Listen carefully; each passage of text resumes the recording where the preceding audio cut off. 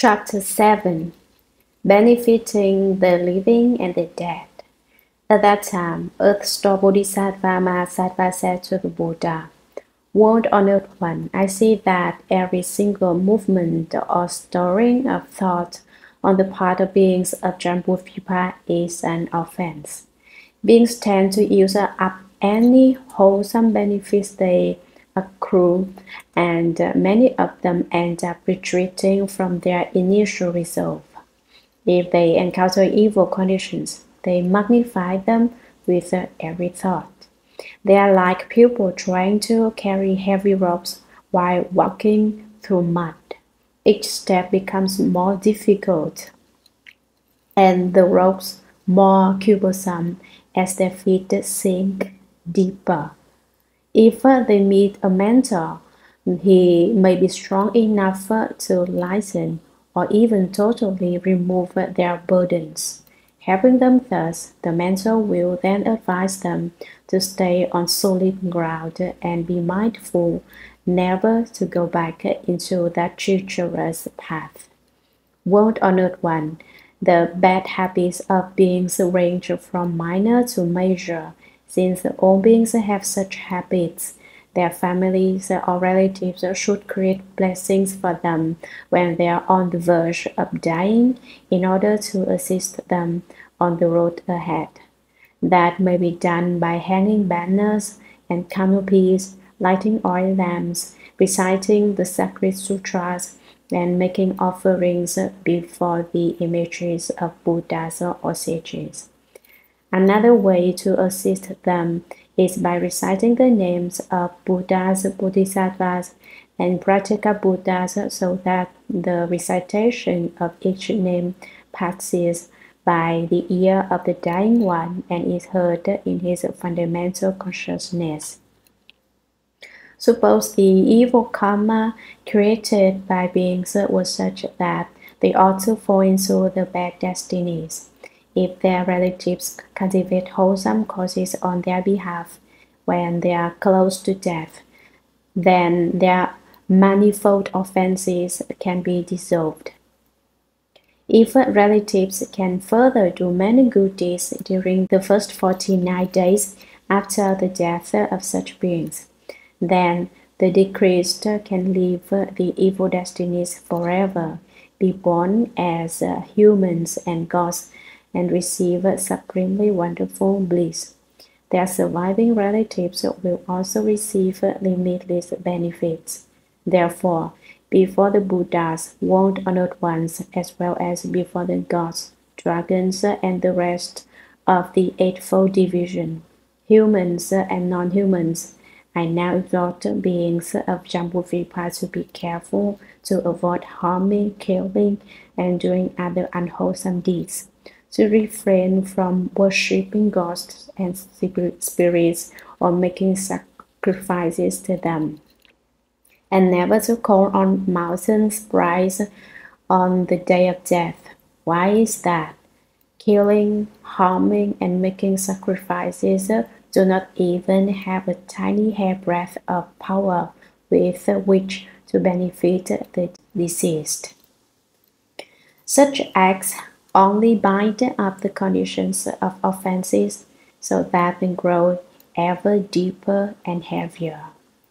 The deceased might have been due to increase his potential for sagehood or gain birth among humans or gods in his next life or in the future. But if his family commits offenses in his name, his good rebirth will be delayed. How much more would that be the case for people on the verge of death who during their lives had failed to plant even a few good roots? Each offender has to undergo the bad destinies according to his own karma. How could anyone bear to have relatives add to that karma? That would be like having a neighbor add a few more things to a load of over 100 pounds being carried by someone who had already traveled a long distance and who had not eaten for 3 days. If that extra weight were added, that person's burden would become even more unbearable. World Honored One, I see that beings of Jambudvipa will themselves receive the benefit of any good deeds. They are able to do that according with the Buddha's teachings.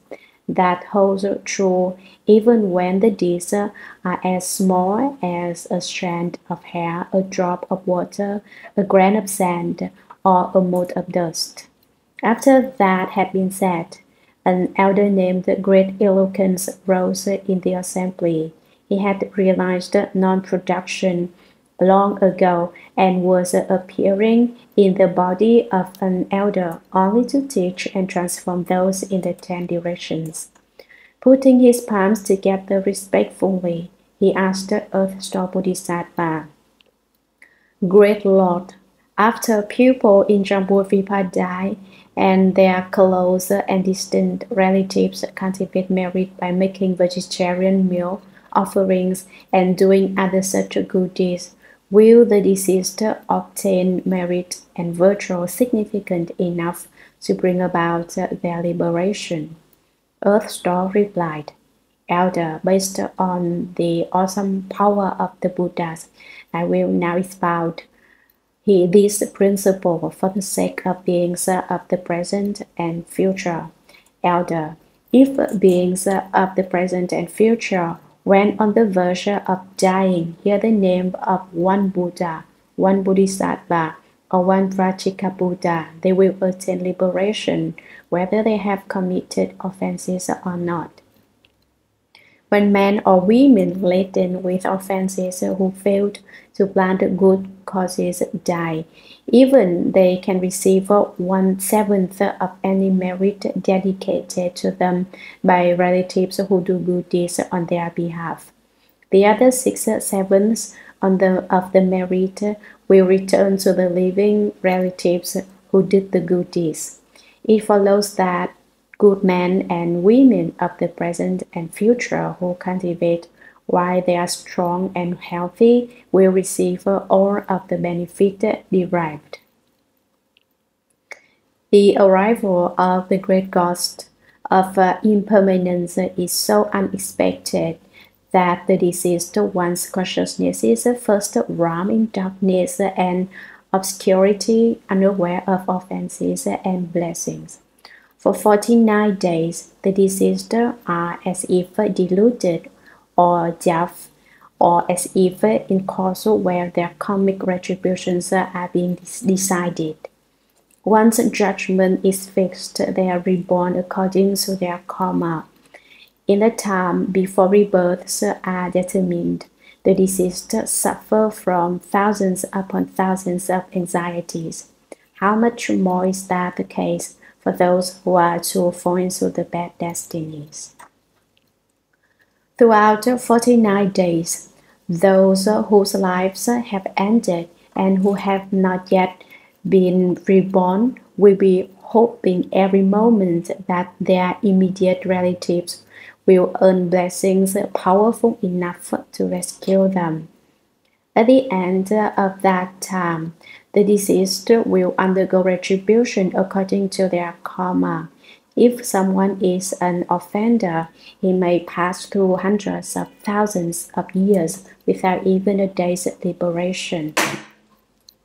If someone's offenses deserve fivefold relentless retribution, he will fall into the great hells and undergo incessant suffering throughout hundreds of millions of ends.